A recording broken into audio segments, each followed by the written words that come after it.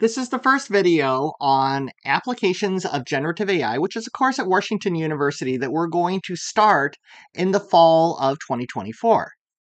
This course will cover primarily large language models, so the ChatGPT type of activity where you're sending text to the large language model as a prompt and getting results back.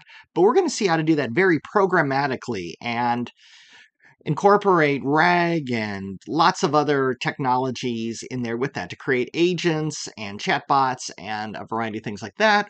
We're also going to deal with text to image, so stable diffusion, DALL-E, those kinds of things. This course is divided into 13 modules. We're dealing with Module 1, Part 1 right now, so I'm giving you the course overview. I'll talk about how students at Washington University will interact with this course, but all of the material is available online. The YouTube videos are available, the assignments are available, and all the code is available in GitHub. So you can certainly follow through the entire course just as an internet user. This is a hybrid course, so we're going to meet 4 times during the semester at the university. The first session is 8/27/2024 at 6 o'clock p.m. I don't have the building yet or the room number, but that will be coming. We'll get into a lot of different things. So large language models, chat, and memory, how you let these large language models have a memory so that you can continue a conversation with them over time. We'll deal with data extraction, how you can send data to the large language model to be processed, and then how it returns information to you that you need to then parse data out of. We'll see how you can do Q&A over large documents, which would be things like you give it a PDF and you want to ask it questions about it, and that may be 500 plus pages. You can use a technology called RAG to basically load that document and allow the large language model to iterate over and find information in it and answer questions without having to be fine-tuned on that document. We'll see how to create agents, which are semi-autonomous creatures, whatever you want to call it, programs that can act for you. Streamlit is a web technology that allows us to create interactive websites that make use of ChatGPT type technology, the large language models that we're dealing with. So there'll be a Kaggle assignment. And Kaggle, if you haven't dealt with that before, they have competitions that data scientists and machine learning practitioners compete to build the best models. You won't compete in an actual Kaggle competition, but they have something called Kaggle in Community, where instructors like me can put data sets out there. And I always create a data set to challenge the students and to let them really see which student or teams in the class can come up with the best model. And we'll do text to image, like I said. We'll deal with fine-tuning, which allows you to actually change the neural network to tune the weights to what you're trying to actually have it do. And we'll apply that both to image and to text. We'll go deeper into prompt engineering and learn how to really deal with making the prompts the best possible that they can be. We'll do prompt-based development, which talks about how to use these large language models now as your assistant. And all of the assignments, I assume that you're going to be using large language models to help you to complete the assignments. It's not cheating to use ChatGPT to help you with your homework in this course. In fact, you're supposed to. Then we'll finally end it off with speech processing. So generative AI, ChatGPT, which you see here, really took the world by storm. You can simply type something into this prompt and it is going to interact with you. So it can be a text prompt. So here I told it, write a Python program that uses LangChain, that's one of the technologies we'll learn about this semester, to tell me a funny joke about Python snakes and Python, the programming language. And send it to the OpenAI API. That's the very one that we're going to use this semester. I'm not asking it for a joke on this. I'm saying write a program that does this programmatically and give me that joke. And here you can see it literally generates the code. you can see how this can certainly help you on your homework. And this is absolutely what I encourage you to do. And we'll learn early on how to get ChatGPT type technology or ChatGPT itself, if you so desire, to assist you through the semester. That's a text to text. You gave it text, you got text back. There's also text to image. Here I said create a square image of a student studying generative AI, and there he is. This also gets into prompt engineering. I didn't say create a realistic one, so it's creating this whimsical kind of overlaid, whatever you want to even call this, like the human mind sort of thing, maybe neurons there. So I should have said maybe a realistic one. This also shows some of the bias that is in these models.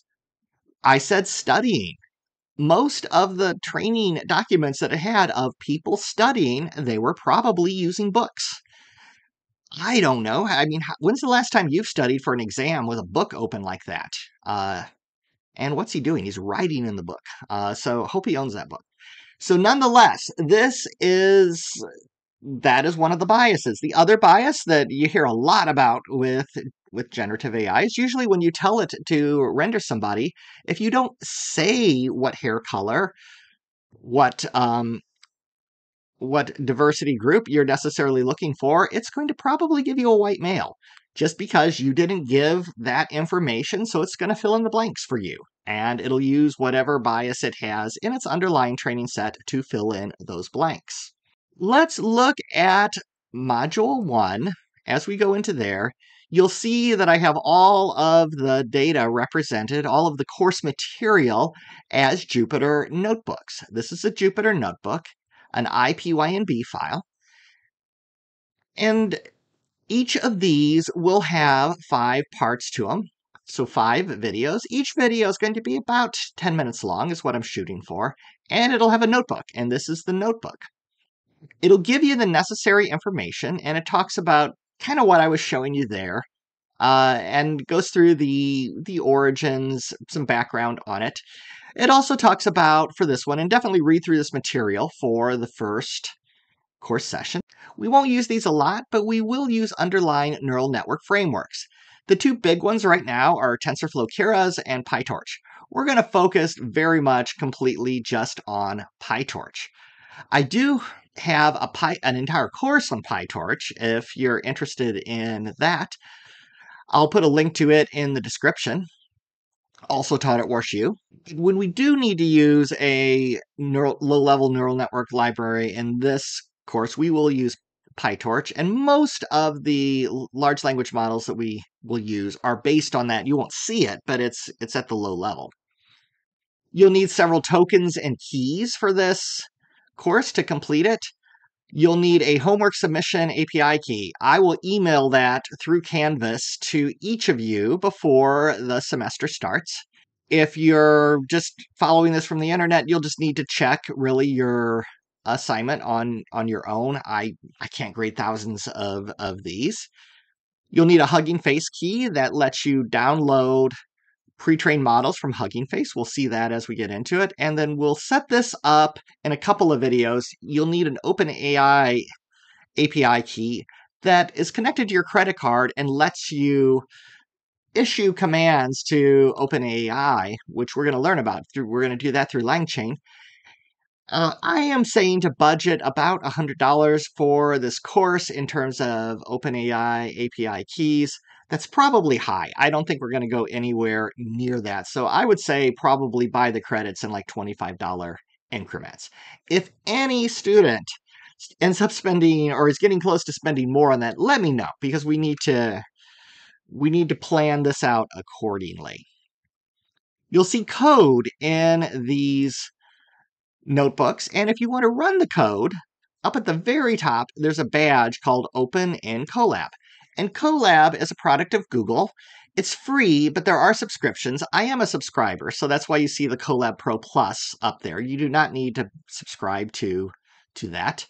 But once you're in here, you can do runtime and change runtime type. This will look different on the free version, but you can select various GPUs. I really don't even need a GPU. I'll switch it back over to CPU, save it. And for this one, we can just go down to the bottom and we can run this code that you see here. Run anyway, and it executes this. And this just checks to see that you've got the right versions of things installed and that you're able to actually execute Python code. And there we have it. Some of this has been deprecated, so I will fix that before the course starts. It looks like has NPS. Yeah, detecting if you're running on a Mac. Most of what we're going to run in this course is going to be ran through APIs on big compute in the cloud, so you don't really need a local GPU on your system. We will talk about small large language models, which are the ones that you can actually run on your local computer system. Thank you for watching this video, and please subscribe so that as I add additional videos to this course, you will see those and have access to them. I'm really just starting to put this course together, so let me know if you have any suggestions on content for it. Thank you very much.